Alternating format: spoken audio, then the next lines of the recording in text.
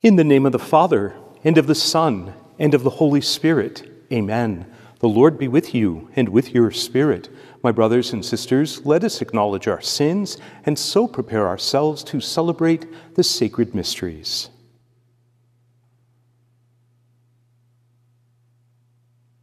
Have mercy on us, O Lord, for we have sinned against you. Show us, O Lord, your mercy, and grant us your salvation. May Almighty God have mercy on us, forgive us our sins, and bring us to everlasting life. Amen. Glory to God in the highest, and on earth peace to people of good will. We praise you, we bless you, we adore you, we glorify you. We give you thanks for your great glory, Lord God, heavenly King, O God, Almighty Father. Lord Jesus Christ, only begotten Son, Lord God, Lamb of God, Son of the Father, you take away the sins of the world, have mercy on us. You take away the sins of the world, receive our prayer. You are seated at the right hand of the Father, have mercy on us. For you alone are the Holy One, you alone are the Lord, you alone are the Most High, Jesus Christ, with the Holy Spirit, in the glory of God the Father. Amen. Let us pray. Almighty, ever-living God, who in the abundance of your kindness surpass the merits and the desires of those who entreat you, pour out your mercy upon us to pardon what conscience dreads and to give what prayer does not dare to ask. Through our Lord Jesus Christ, your Son, who lives and reigns with you in the unity of the Holy Spirit, God forever and ever. Amen.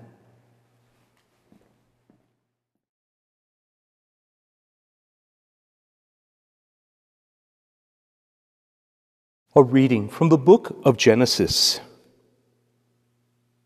The Lord God said, "It is not good for the man to be alone. I will make a suitable partner for him." So the Lord God formed out of the ground various wild animals and various birds of the air, and he brought them to the man to see what he would call them. Whatever the man called each of them would be its name. The man gave names to all the cattle, all the birds of the air, and all wild animals, but none proved to be the suitable partner for the man. So the Lord God cast a deep sleep on the man, and while he was asleep, he took out one of his ribs and closed up its place with flesh. The Lord God then built up into a woman the rib he had taken from the man. When he brought her to the man said, "This one at last is bone of my bones and flesh of my flesh. This one shall be called woman, for out of her man this one has been taken." That is why a man leaves his father and mother and clings to his wife, and the two of them become one flesh. The word of the Lord. Thanks be to God. May the Lord bless us all the days of our lives. May the Lord bless us all the days of our lives. Blessed are you who fear the Lord, who walk in his ways, for you shall eat the fruit of your handiwork. Blessed shall you be and favored. May the Lord bless us all the days of our lives. Your wife shall be like a fruitful vine in the recesses of your home, your children like olive plants around your table. May the Lord bless us all the days of our lives. Behold, thus is the man blessed who fears the Lord. The Lord bless you from Zion. May you see the prosperity of Jerusalem all the days of your life. May the Lord bless us all the days of our lives. May you see your children's children. Peace be upon Israel. May the Lord bless us all the days of our lives. A reading from the letter to the Hebrews. Brothers and sisters, he for a little while was made lower than the angels, that by the grace of God he might taste death for everyone. For it was fitting that he, for whom and through whom all things exist, in bringing many children to glory, should make the leader to their salvation perfect through suffering. He who consecrates and those who are being consecrated all have one origin. Therefore, he is not ashamed to call them brothers. The word of the Lord. Thanks be to God.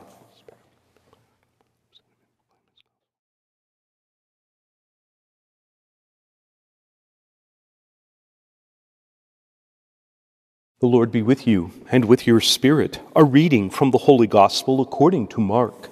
Glory to you, O Lord. The Pharisees approached Jesus and asked, "Is it lawful for a husband to divorce his wife?" They were testing him.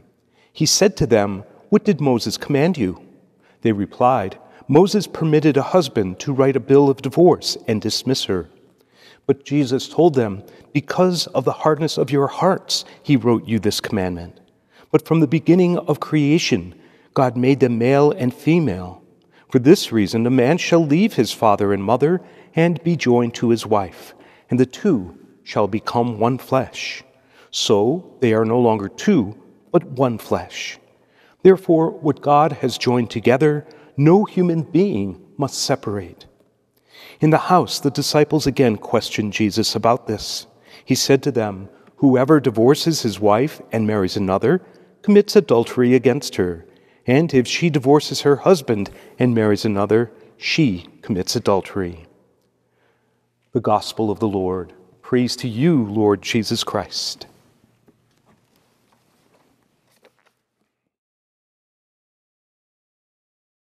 Steve Goodyear wrote about the first time he met his wife. He said, "It was love at first sight."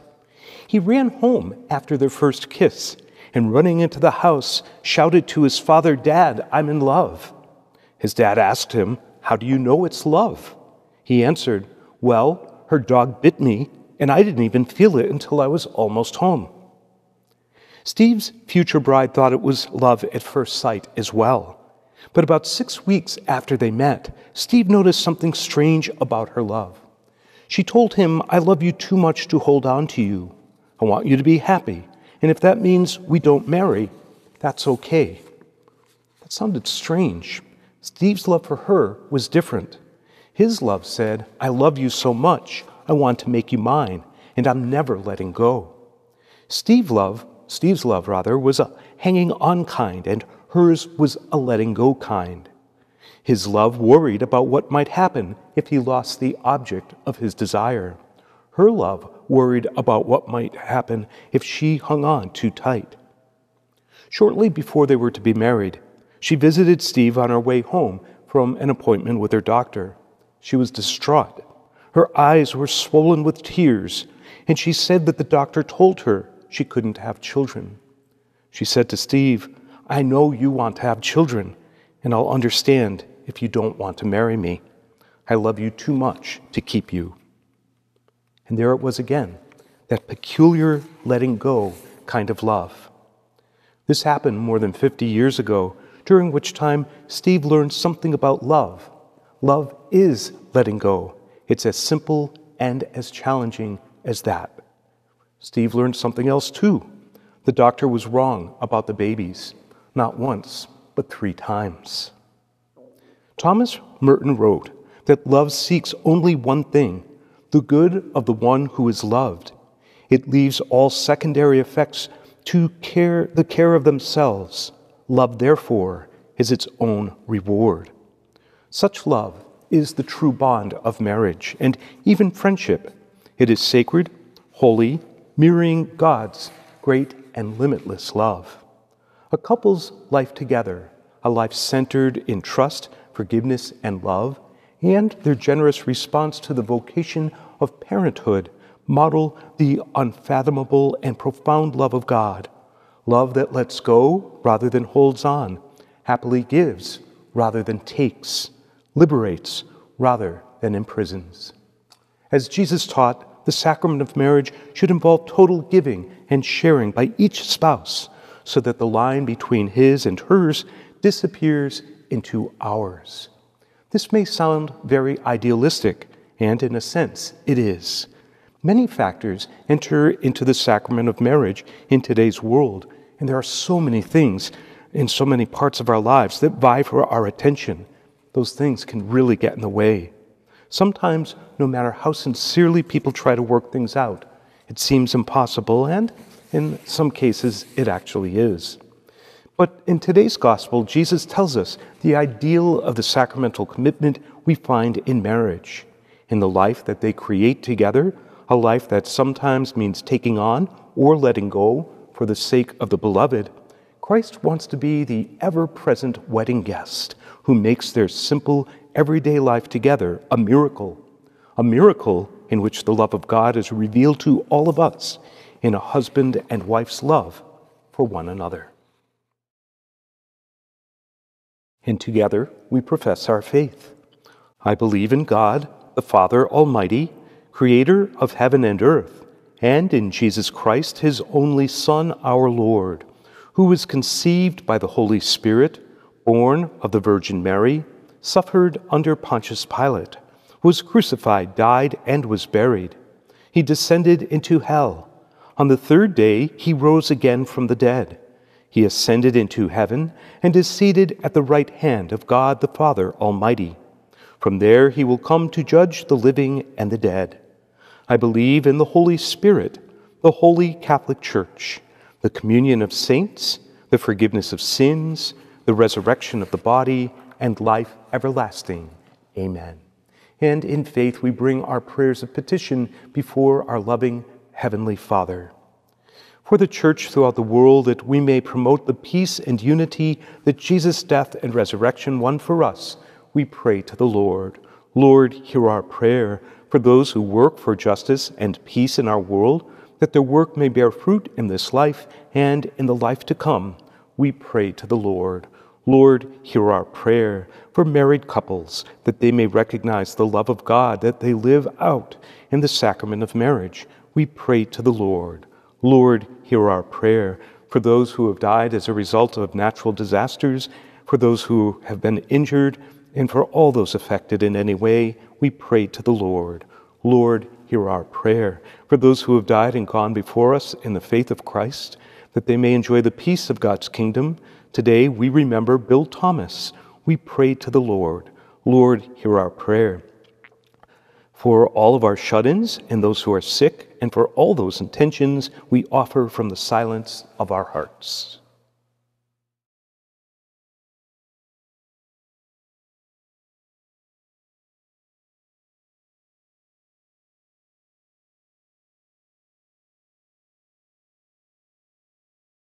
For these we pray to the Lord. Lord, hear our prayer. Heavenly Father, we ask you to hear the prayers we offer you this day and to answer them according to your most holy will. We make them through Christ our Lord. Amen.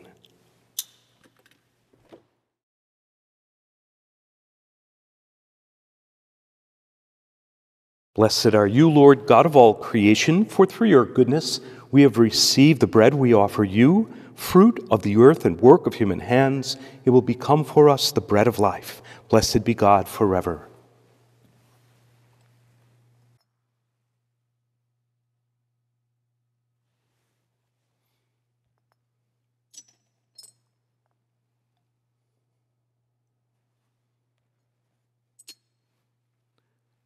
Blessed are you, Lord God of all creation, for through your goodness we have received the wine we offer you, fruit of the vine and work of human hands. It will become our spiritual drink. Blessed be God forever.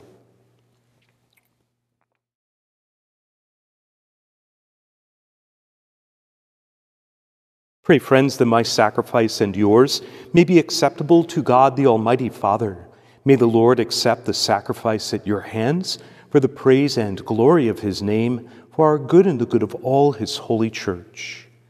Accept, O Lord, we pray, the sacrifices instituted by your commands, and through the sacred mysteries which we celebrate with dutiful service, graciously complete the sanctifying work by which you are pleased to redeem us, through Christ our Lord. Amen. The Lord be with you, and with your spirit. Lift up your hearts. We lift them up to the Lord. Let us give thanks to the Lord our God. It is right and just. It is truly right and just, our duty and our salvation, always and everywhere to give you thanks. Lord, Holy Father, Almighty and eternal God, through Christ our Lord. His death we celebrate in love, his resurrection we confess with a living faith, and his coming in glory we await with unwavering hope. And so with all the angels and saints we praise you, as without end we acclaim. Holy, holy, holy, Lord God of hosts, heaven and earth are full of your glory. Hosanna in the highest. Blessed is he who comes in the name of the Lord. Hosanna in the highest. You are indeed holy, O Lord, the fount of all holiness. Make holy, therefore, these gifts, we pray, by sending down your Spirit upon them like the dewfall, so that they may become for us the body and blood of our Lord Jesus Christ. At the time he was betrayed and entered willingly into his passion, he took bread and, giving thanks, broke it and gave it to his disciples, saying, "Take this, all of you, and eat of it. For this is my body, which will be given up for you."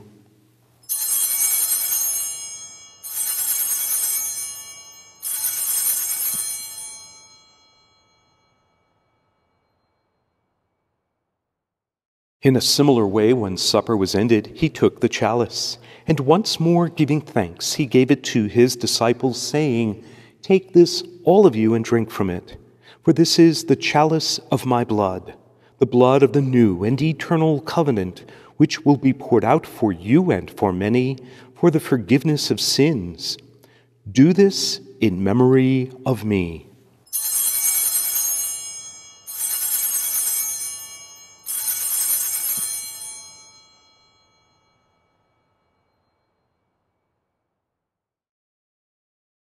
The mystery of faith.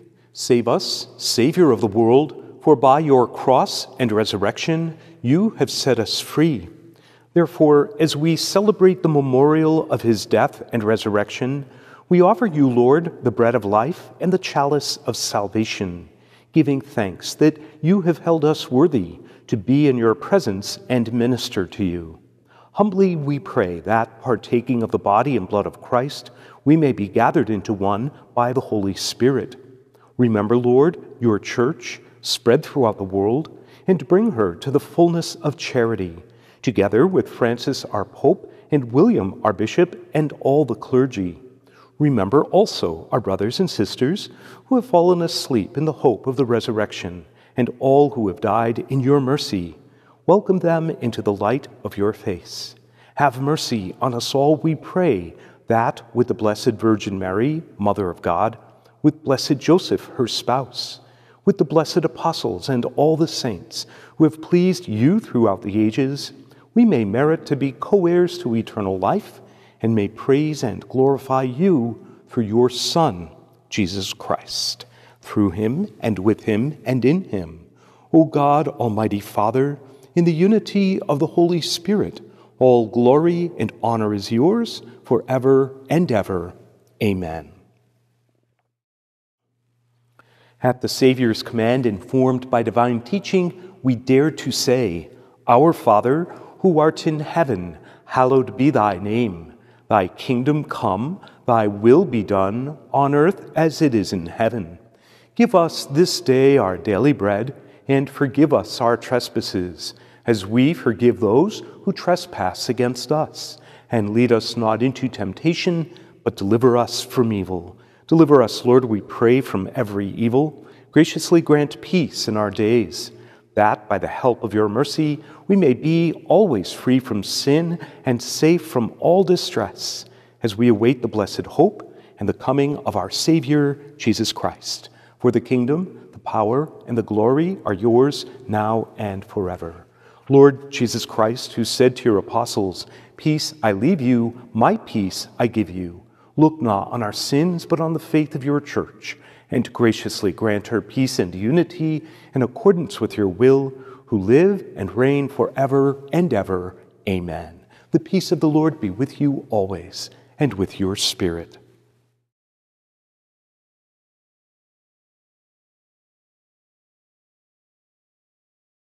Lamb of God, you take away the sins of the world, have mercy on us.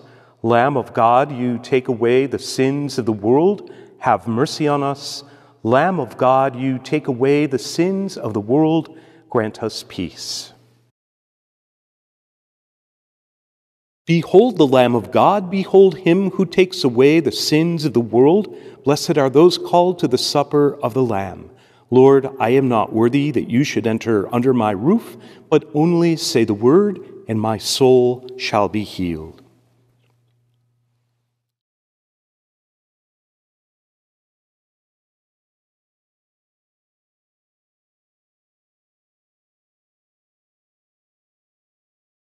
For those who cannot now receive Jesus in the Blessed Sacrament, we offer the following prayer. My Jesus, I believe that you are present in the most holy sacrament. I love you above all things, and I desire to receive you into my soul. Since I cannot at this moment receive you sacramentally, come at least spiritually into my heart. I embrace you as if you are already there, and unite myself wholly to you. Never permit me to be separated from you. Amen.